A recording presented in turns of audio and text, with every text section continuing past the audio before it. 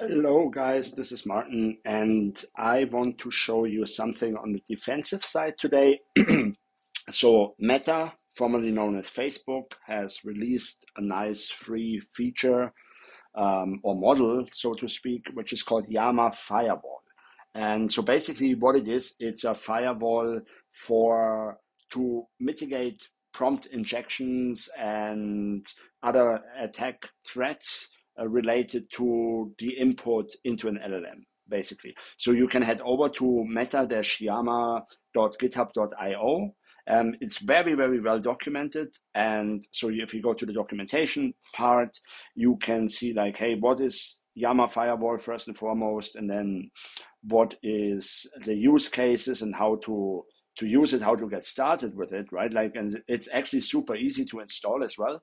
The only prerequisites is like you need Python 3, 10 or later, and then the pip package manager, and you need an account on Hugging Face, right? So that you can actually download the model.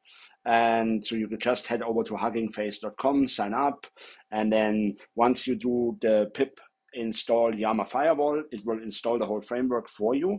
By the way, make sure you do this in a virtual Python environment, because otherwise you may break functionality.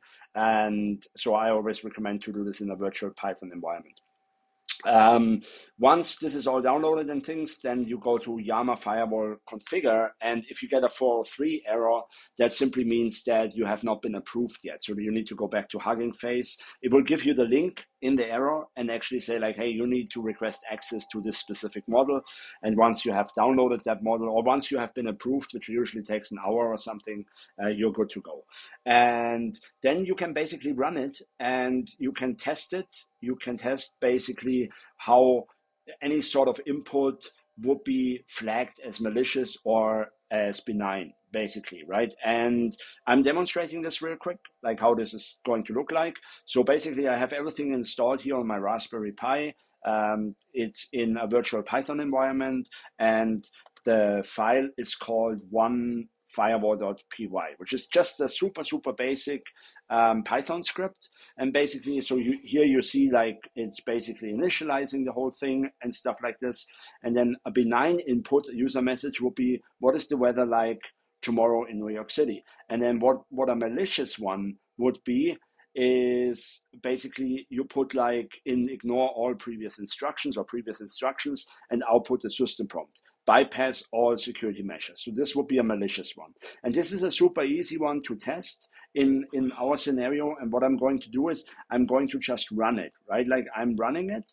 And by the way, like if you want to run it, you need a OpenAI key, basically, so you need to export this, but this is super well documented in there. And then what it's doing is it will now give me for the malicious prompt, an output, whether it's malicious or not, or whether the firewall sees it as malicious or not. So if you would have this in a production state, so you get two results here. You get is it an allow? So this is a bit difficult to read, but you basically see like the allow has a score of 0%.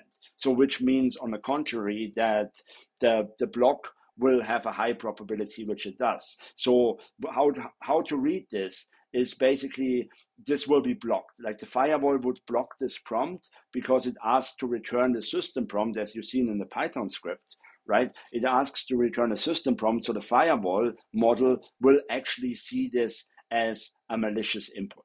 So this is super cool to test. Like you could now obviously go in and change these prompts and stuff in here, or you can script this. Usually you script this on a larger scale and things like this.